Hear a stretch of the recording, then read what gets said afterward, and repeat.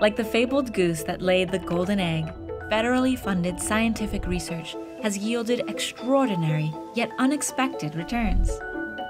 Out of odd-sounding, obscure beginnings have come many amazing advances that have improved each of our lives.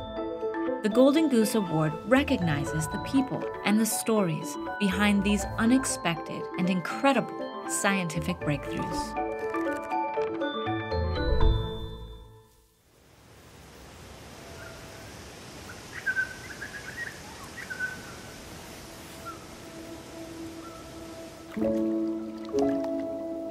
And the whole village of Woods Hole is really oriented towards science, and we grew up as kids of scientists.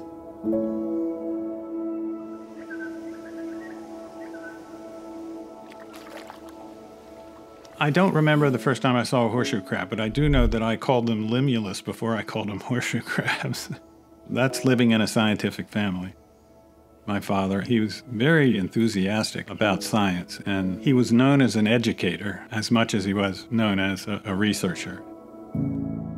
I was studying platelets, and it was early in that period that Dr. Frederick Bang approached my chief and related to him the work he had done, in which he demonstrated that bacteria could cause blood coagulation in the horseshoe crab, and suggested that if a hematologist joined him at Woods Hole, some interesting results could be obtained.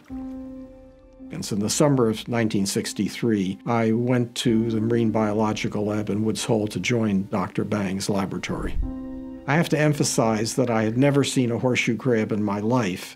Dr. Bang, without any additional explanation, told me to put my hand in the tank and grab a crab.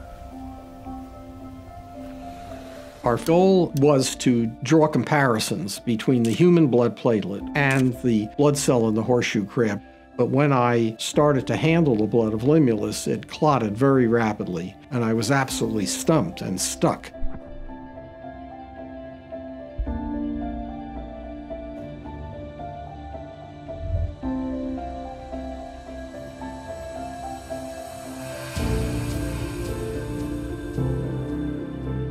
And it was at that point I realized that I had a very powerful and practical mechanism for detection of bacterial endotoxin.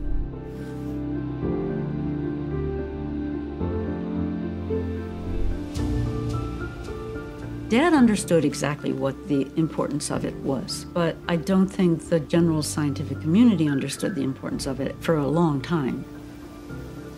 Slowly, the test became accepted to be reliable and specific for endotoxin. The impact of the limulus test and its ultimate major use in the pharmaceutical industry has been extraordinary and beyond anything I ever considered.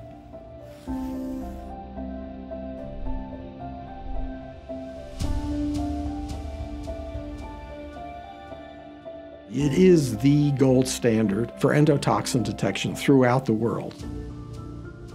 The ability to measure in a precise way the amount of endotoxin in things we are exposed to every day has a societal benefit that I think few people recognize.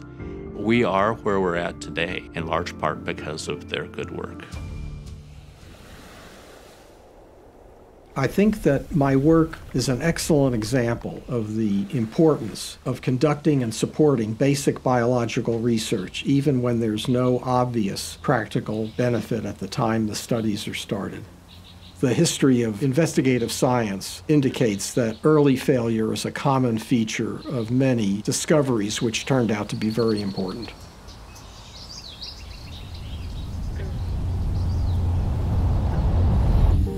How does an animal know self, as opposed to things that are non-self, and react to all the non-self, but not react with something in our own bodies?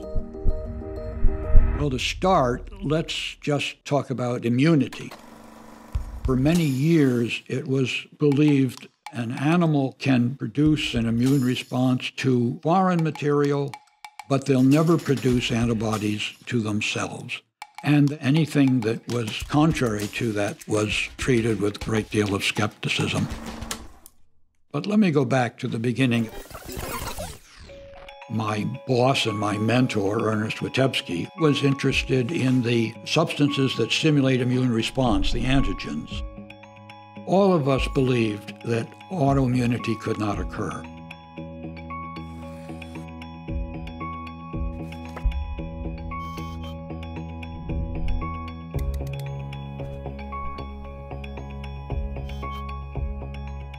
I made the thyroglobulin and was very disappointed to find out that it elicited antibodies.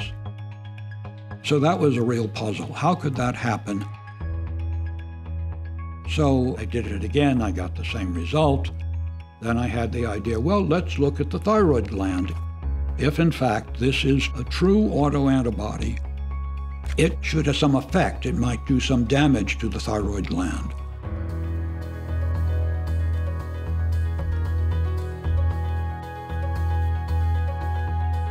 We showed these sections to the professor of surgery, and he looked at this and he said, "Oh my God, kid, you have made Hashimoto disease." We were able to get serum samples from patients with Hashimoto disease and do the experiment and show that that disease is the result of true autoimmune response which damages the thyroid. And now we know that autoimmune diseases, which we used to think of as very rare, are very, very common. The idea that there is a scientific definition that explains a condition validates a patient and validates their experience and validates their need for treatment. It is truly an empowering thing. If you go back to this big bang moment for autoimmune disease, he discovered a body misfunction, if you will, that no one thought could exist. That's mind-boggling. It did take Noel's genius, but it took Dr. Witebsky's mentorship to have him understand the value of pursuing the different course. That unbelievable combination is what's resulted in this burgeoning science and a patient community who's beginning to get its needs met.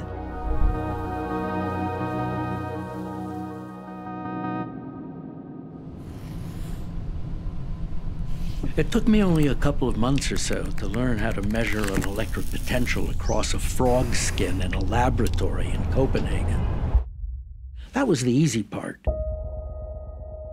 In 1963, cholera was killing millions of people every year.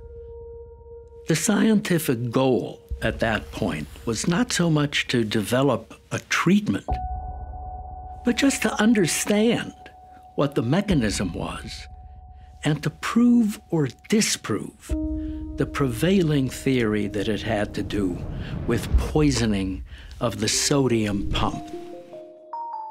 It's not really a pump, but it's a biological transport mechanism in the human intestine that was able to absorb water and salts and put it back into the general circulation.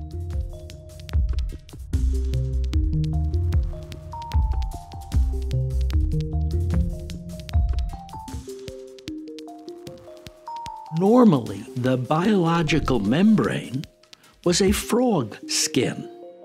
The tricky part was to adapt that system.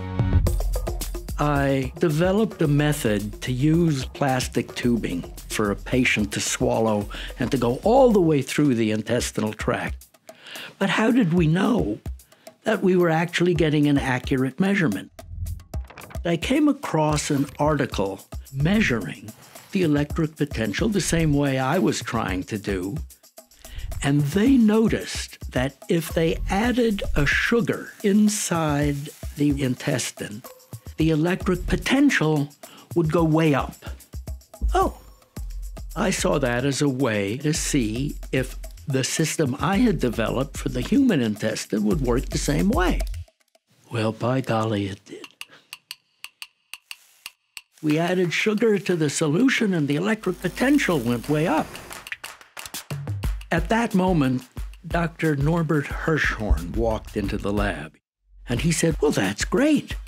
If that works, it means that the sodium transport mechanism is working in the patient while the patient is having cholera. In other words, the sodium pump was not poisoned. And it means that we can use this for treatment. We can just have the patient drink a sugar salt solution. Let's do it. A few years later, Dr. David Nayland and Dr. Richard Cash developed an oral solution that could be administered in the rural villages of East Pakistan, and in fact all around the world, and save tens of millions of lives. But it would not have been done unless Sackher had reawakened the flame. The mythology says that there's a eureka moment, the breakthrough comes, and right away we have insulin to cure diabetes. That's not the way it happens. It isn't always a logical step from A to B to C. Pitfalls occur and things happen that turn everything upside down. I think the lesson here for policymakers is that just trying to understand fundamental mysteries of nature will ultimately translate into important applications. Serendipity is always there.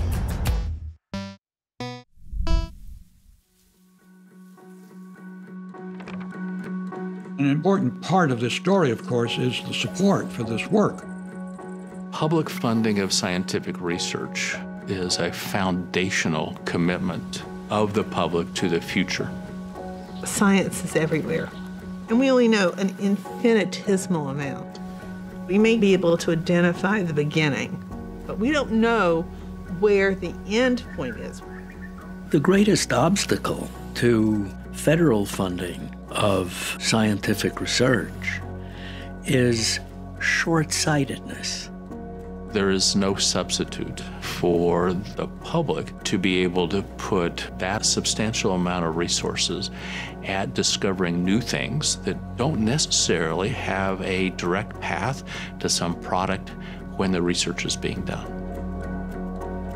Indeed, there are many examples of those independent and freewheeling scientists finding very important observations that led to important breakthroughs. But today, the environment is totally different. And it's very hard to get funding for really original, out-of-the-box research. Science is often full of serendipitous mistakes, but the real genius that those discoveries teach us is that a true scientist will not miss an opportunity to track down a mystery that may have meaning. I certainly never dreamed when we did those first experiments that it would affect medicine generally and affect human health around the world. That only happens because research takes place.